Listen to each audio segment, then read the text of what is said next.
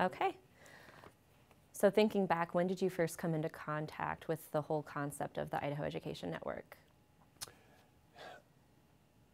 My memory is when it was first in RS at the legislature, and I know that other members of the legislature had been working on it for a while ahead of that time, trying to develop the vision and how the Idaho Education Network would be laid out. And what were your first thoughts? Well, I saw a tremendous opportunity, and not just in education. And I guess if we'd made a mistake when we first created the Idaho Education Network, it should have had a broader name, because it can be so effective in other areas. But let's talk about education first, because I think that's obviously where it was directed initially.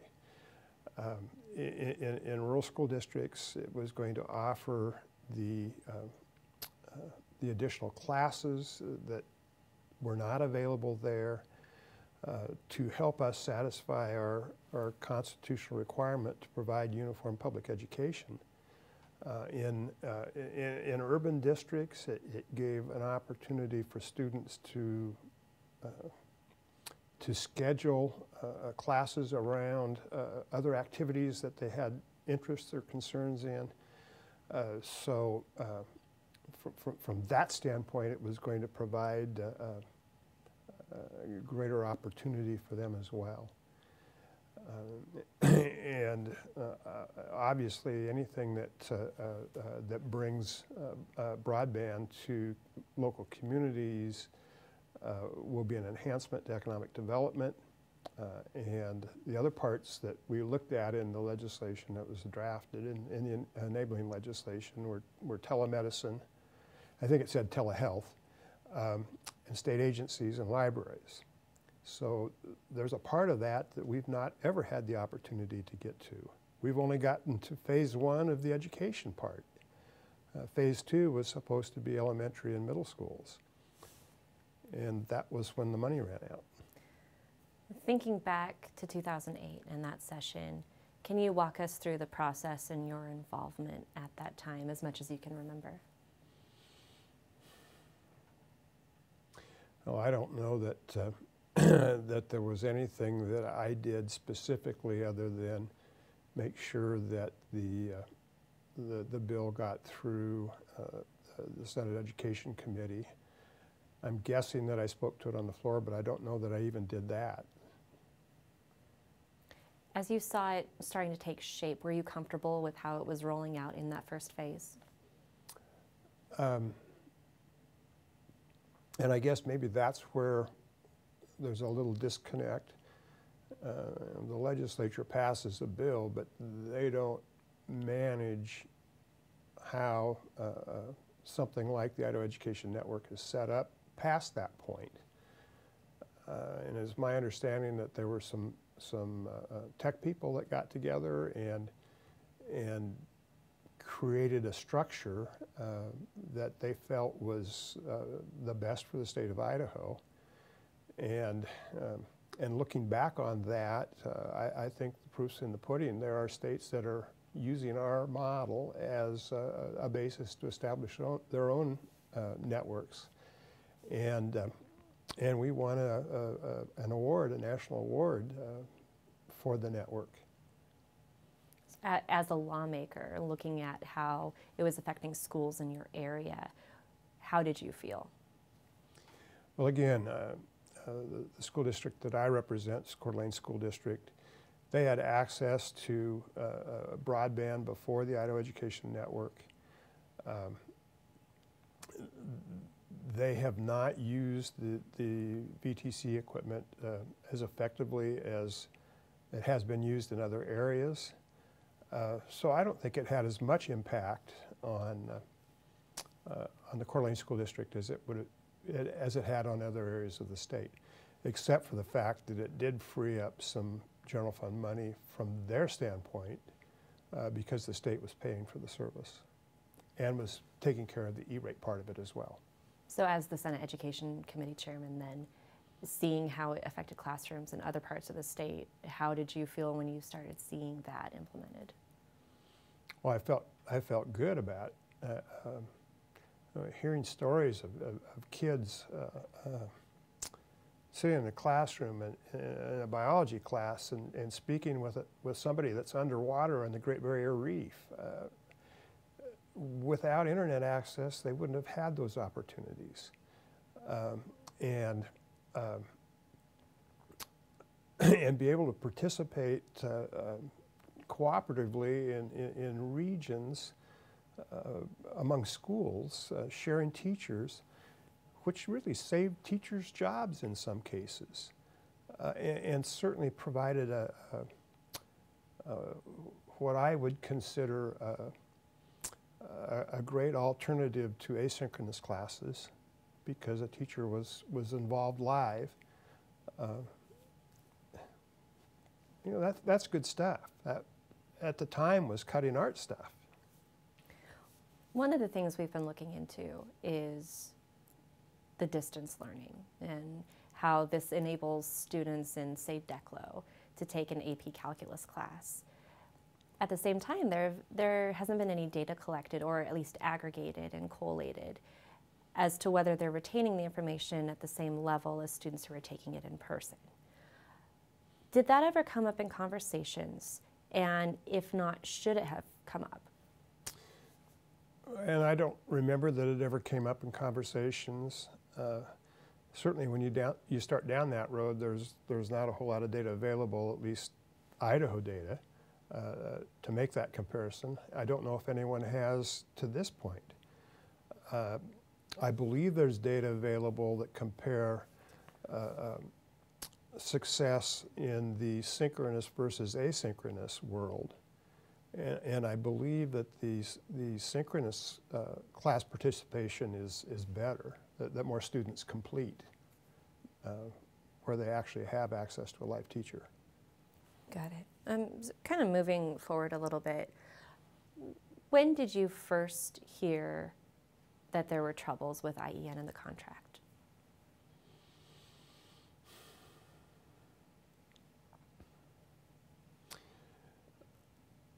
I don't know that I was aware of it before legal action was initiated. I don't have memory of it before that time. Did you hear rumors of the pending legal action before a case or a complaint was actually filed? I have no memory of that. I could have. I don't remember. Should this have ended up in court? Well, there are a lot of things in this world that shouldn't end up in court. And it appears, based on the decisions of the court, and depending on which court you look to, that there was at least one legitimate concern.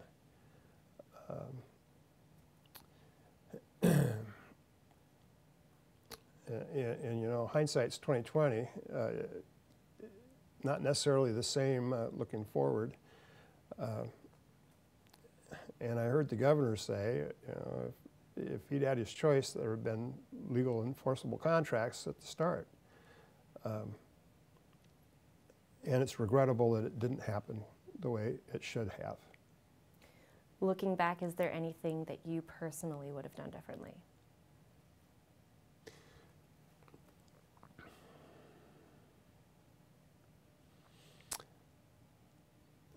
Not that I can think of. Certainly not as a member of the legislature, other than, I mean, we got reports. I sat on IPRAC for a while, and there were reports there too. And I don't know that there was anything wrong with the network except for the problem with the procurement. Because I believe it's being used effectively. It's being used differently in areas and in districts, one from another. But overall, it's all being used effectively. And now this is the part where you're really going to have fun. So looking forward, what's the solution? the short-term solution is still cloudy. I believe that there is a very, very good opportunity for a long-term solution. The Department of Administration has an RFI, a request for information, on the street. Actually, it closed on Sunday. They got a number of responses. They're going to impanel a group of evaluators that will develop an RFP. It will be put to the vendors, and we could have a contract for a long-term solution in place by the end of August. It will not be E-rate eligible for this year, but it has the opportunity to be something totally different than what the IEN is right now. The technology that we're using is 6 years old. There could be something else that will be incorporated in a future IEN that will make it even better. Structure-wise, as far as contracts go, there's opportunities to reset those contracts that might make it better for the state, might make providers be more competitive. But when we start down that road, we also then have to look at the implications for E-rate. The state of Utah has kind of a different setup, and because the top layer, the administrative layer, is managed by the state, it's not E-rate fundable. But they feel that expenditure is worth the economies they get as they move farther down the food chain. So who knows where it's going to go, but I think it's got a bright future. I love to talk to Jeff Sayre from the Department of Commerce, because he's got this vision for the state of Idaho being the first state in the union that provides a gigabyte of broadband to every community. And there's potential for that. And had not the IEN started down this road, and had not local school districts been anchor tenants, I don't think we'd have seen the progress we've had so far. We don't have a gigabyte available in very many communities. But when we started the IEN, there were only 17 school districts that had fiber. Now there are 115. And that's partly because of the catalyst that the anchor tenant school districts provided. Considering the problems that have resulted from the initial contract, why should the people of Idaho trust that this short-term solution is going to work out? The short-term solution would be an emergency contract situation. That's clearly within the law in the state of Idaho. There's some concern about how the federal government would feel about a short-term solution, but when E-rate dollars are not a part of the mix, there really isn't a concern about what the feds think about it. We just need to be sure that our procurement procedures are in place and being followed. The first contract that was let, if it had not been amended, if it had just simply been a purchase order, one document different, at least as I understand it, we would have been within the law. When individual school districts are scrambling to meet this deadline by the end of February, is there concern within the administration or any of the departments about whether or not they're going to run into similar troubles with them submitting the wrong document, or them running into hiccups and ending up in court individually? Well, I guess that could always happen.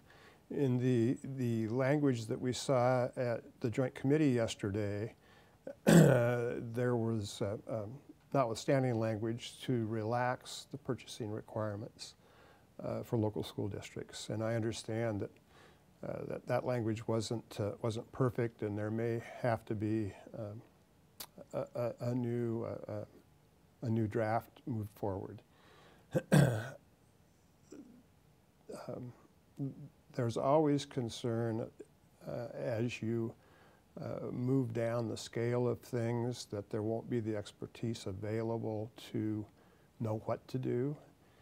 The State Department of Education has two people, one being their IT director and another person assigned specifically to E-rate consulting, that are actively trying to help districts. I understand they're starting daily webinars to see if they can address the issues.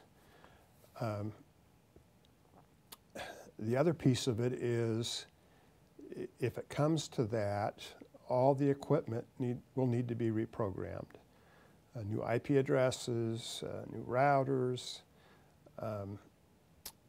and whether local districts have the staff with the technical ability to make those transitions is another question. The Department of Administration is looking at how they might be able to assist using their IT help desk personnel, local districts with that concern. And their plan is to start on the districts that are using the BCT equipment because they're the most critical to keep up and running. Does the department know yet, or the administration know yet, if there are any students in real danger of not graduating if they don't complete an IEN class? And if so, has there been any discussion about relaxing graduation requirements in this special situation? To my knowledge, there's been no discussion of relaxing graduation requirements. It is my understanding that there are a number of students taking both IEN classes and IDLA classes that are at risk. It depends on how long the internet is down in those districts as to how much at risk they are. Going back to the legal side of things, what can you tell us about the Department of Justice investigation?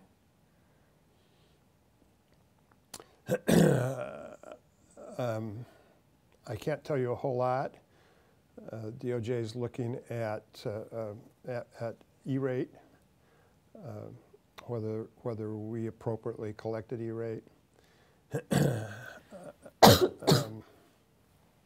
It's my understanding that they were supposed to have done something within 60 days of the start of the investigation, and it's been 14 months. I'm not sure what that means. It could mean that they haven't found what they need to proceed. I don't know. So you don't know if it's an ongoing investigation or it quietly stopped? Well, I believe if it would have quietly stopped, we would have known. But I don't know that for a fact either. That's more a question for an attorney or the Attorney General's office. Moving forward, it sounds like a lot of people have ideas to cobble this back together, but there are also a lot of superintendents and teachers and parents and students across the state who have been affected by this. Are you concerned that you won't be able to win back the trust? That's always an issue. And let's just take it from the teacher's perspective, who has prepared a lesson plan that incorporates going to the Great Barrier Reef. And when she turns on the equipment, nothing happens. What confidence does she have the next time she plans a lesson plan that access will be available? That's my biggest concern about maintaining the viability of the network. You can see from enrollment numbers when we had a requirement that every student graduate with exposure to an online class, enrollment was up considerably. When that rule got put on hold by the State Board of Education, enrollment has dropped. And I guess that says something to the requirement. But you look at what's happened with IDLA classes, and they seem to continue to be popular. And again, it gives flexibility to students, particularly if they've got internet access at home, to do things on their own time, to progress at their own speed. And I think that's an important part of this whole thing. You know, we haven't heard a whole lot lately about senior slump, but that's always been an issue. I remember as a senior goofing off. And providing students with dual credit opportunities and with room to adjust their schedules to their own liking, that's extremely important. Is this right now the worst case scenario, or do you think it could be worse? Melissa, I sincerely hope that it doesn't get any worse than it is right now. I hope we can track a path forward that gives parents, teachers, school districts confidence and will inspire other opportunities to join the network. I met today with Health and Welfare, who's got a grant for telemedicine, who's looking at a way to connect critical care hospitals across the state and clinics. And we have the ability to do that if we can put this back together. This was one of the hallmarks of education from your committee and the House Education Committee in 2008. How mad are you right now? I'm not mad, I'm disappointed. And I'm committed to find a path forward that continues to give this opportunity to Idaho kids. Is there anything else you want to add? I think I'm good. Are you sure? I'm positive.